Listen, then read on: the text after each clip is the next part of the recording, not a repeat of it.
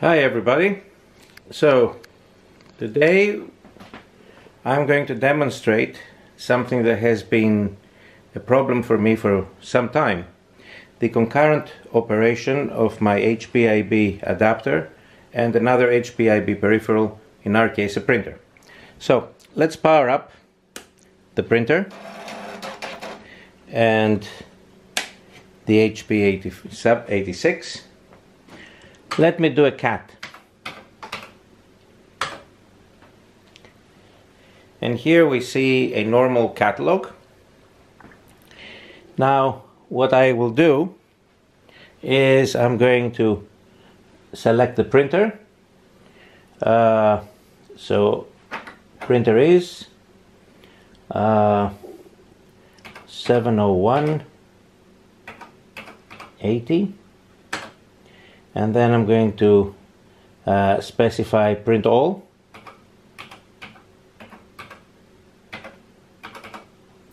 Print all. So anything I print now on the screen is going to go to the printer. So if I say display, hi there,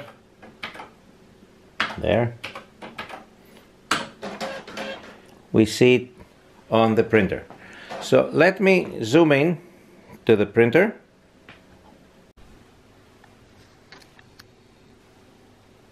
So now I'm going to do a cat again, and we see that the printer itself now is printing a copy. As the information is coming from the disk, the printer is copying them. Now you might say, what is the big deal? Well, the big deal is that there is no disk drive in the system. Instead, we have this Arduino device, which is connected via this ribbon cable to the HPIB. And although it's a little bit difficult to see, this pin here, this jumper plug, let me zoom in, this jumper plug there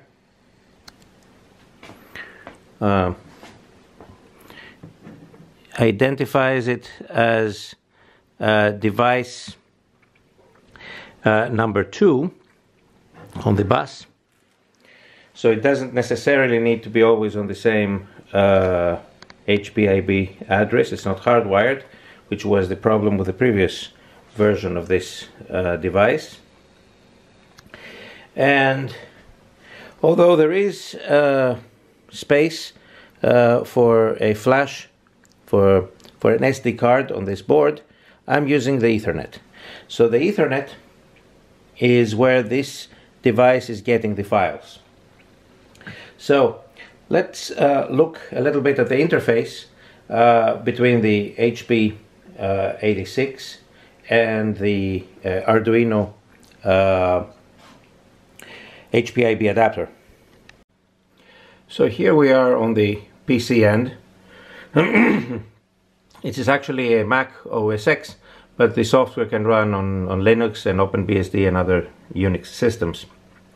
The top window, here we see the program running. This is the server, the LIF server. It is a network application, like a web server.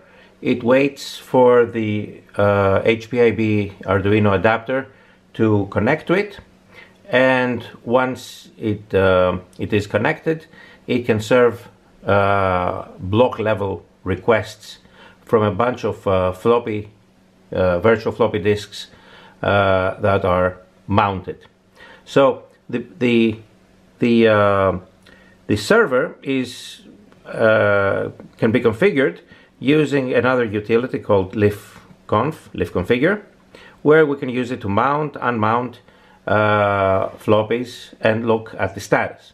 So let's go here and run a command to look, for example, at the status of the server, and we can see that it's mounting one floppy, the HP-87 training pack, it's a 9121 emulation, and the other 3 drives are unmounted.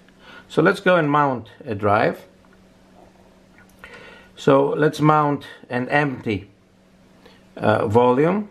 So that's an empty, and we are mounting it read write, and we can see here that it is mounted on unit 1, which is what we specified here. It's writable. This is the file, and again the default emulation is the 9121. The emulation essentially determines what is the geometry of the disk. So if because the HP-86, the mass storage ROM, is making the requests as a head, a truck, and a sector, so we need to convert that to an offset in the file, and our default conversion is the 9121 floppy drive, which is a fairly common format. So here we have the training pack on unit 0 and an empty LIF diskette on unit 1. So let's go back to the 86. So if you remember, I had set my disk drive to be at address 2. So now we can look at the definition of the drive. This is the controller, this is the unit, this is the device drive number, and this is the unit number. So this is the first floppy, and this is going to give us the same printout as previously. It's the training pack. So now let's go and look at the other drive.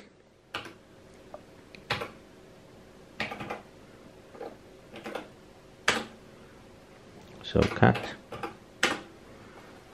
So this is the empty drive, and it's called VP1. So let's copy a file from unit 0 to unit 1, and we're going to use the volume names to do that. So we say copy.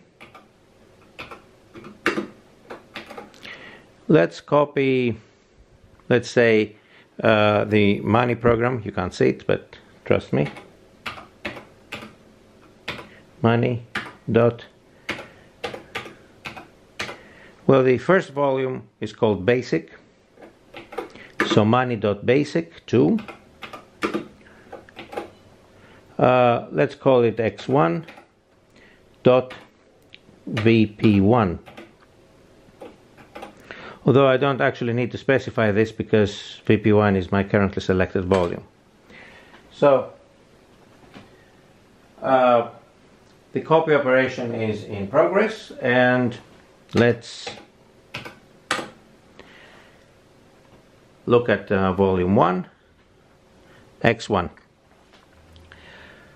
To give you an idea of the speed or lack of, I'm going to copy the entire basic floppy to the blank floppy. So let me purge x1. So now you will see that a blank file has been left behind. So let's copy the entire basic training disk to the VP1 floppy. So it's the same as this command, but no file names. So copy dot basic to dot vp1.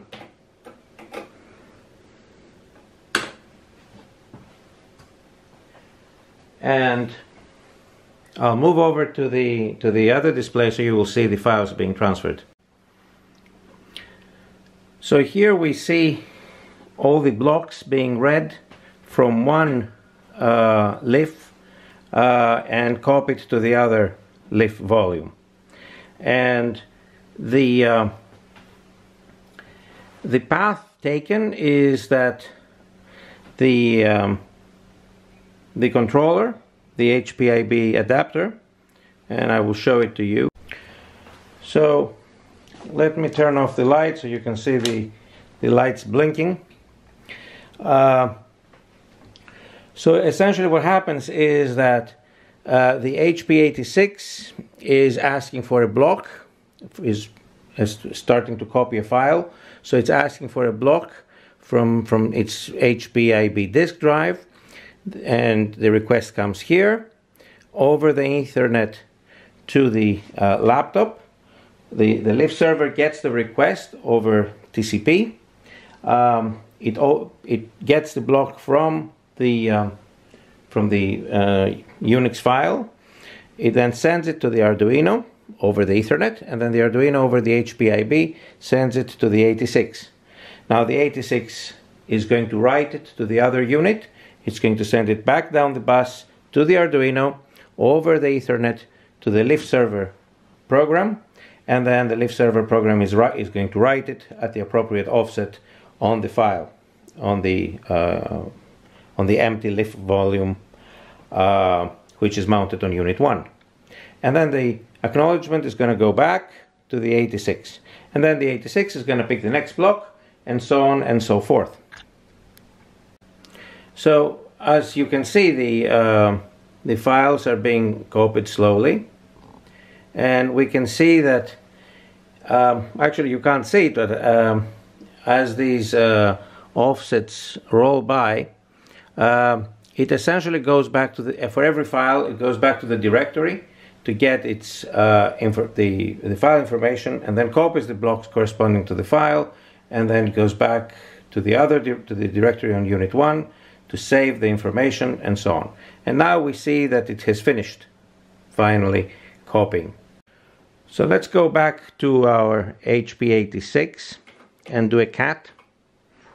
So this is VP1.